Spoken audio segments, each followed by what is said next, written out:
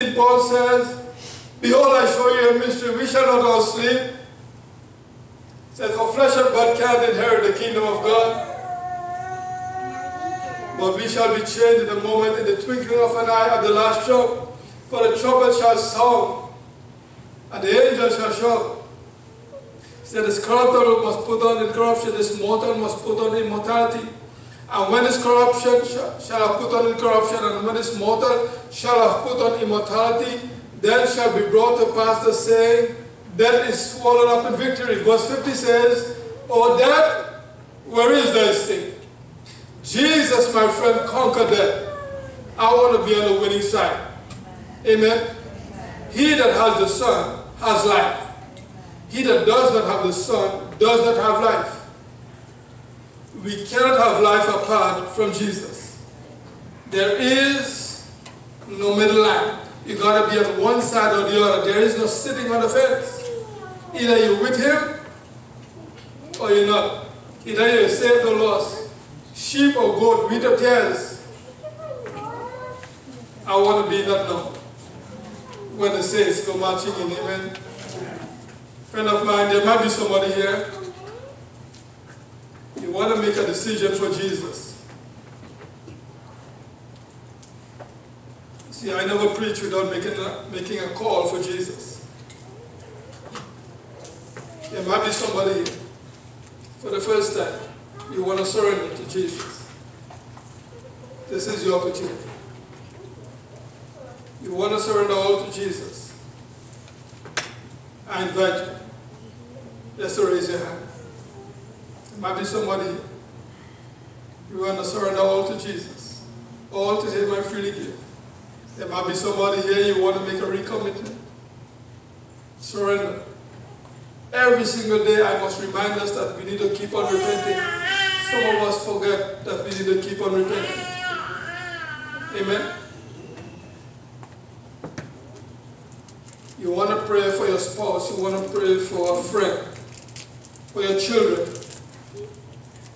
A daughter, a relative. You want to pray for each other. There might be somebody here, whatever your need.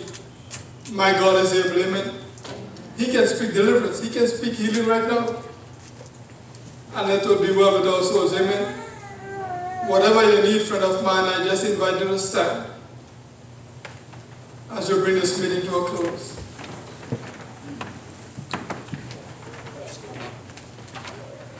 As every head is bowed and every eye is closed.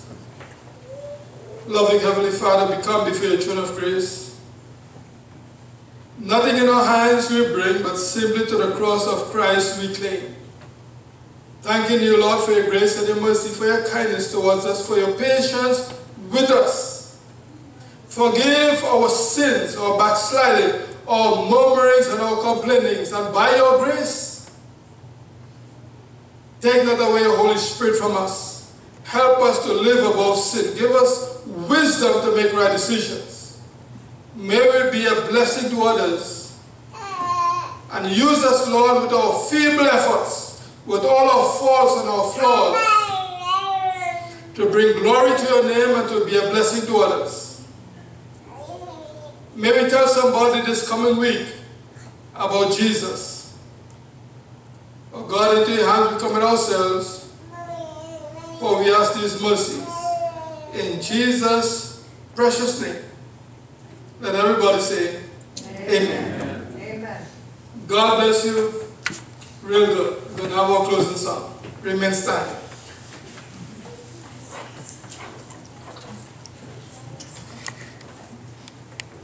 Hymn number 213.